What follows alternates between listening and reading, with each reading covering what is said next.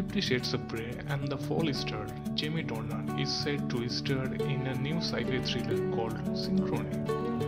The downborn actor will appear alongside Captain America, Civil War star Anthony Mackie in the film from frequent collaborators Justin Benson and Aaron Moorhead, who were said to co-direct from a script by Benson.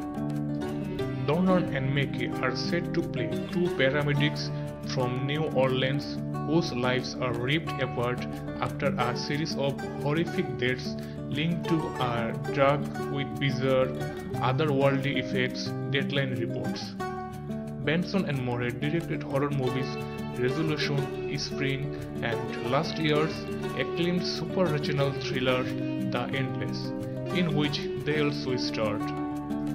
The filmmakers said in a statement of their new project, being huge fans of the nuanced, brilliant work of Anthony and Jamie, this is a filmmaker's wildest dream come true. They each possess an extraordinary depth of personal experiences, humor, and pathos that brings a massive oil spring of humanity to the battle-scared partnership being portrayed. We have found the perfect collaboration to tell a bold, frightening, heartstring tugging story.